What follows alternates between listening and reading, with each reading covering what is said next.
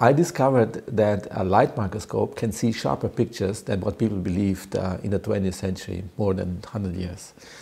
And this is important because light microscopy is the only way by which you can look into transparent things, important things such as cells, living cells, or tissue. And the fluorescence light microscope that I invented allows you to see details that you couldn't see before. Well, the basic discovery was that in the 20th century, so before I made my work, people believed that you have to separate things if you look into the microscope, if you want to see them separately, if you want to see the details, by focusing the light very sharply.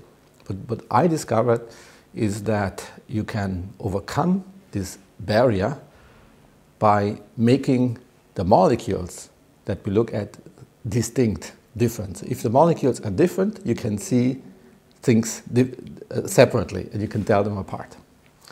And that was the discovery that has led now to microscopes that are not limited by the focusing of light anymore, but you can see things at much greater detail because the separation of things is done by the molecules.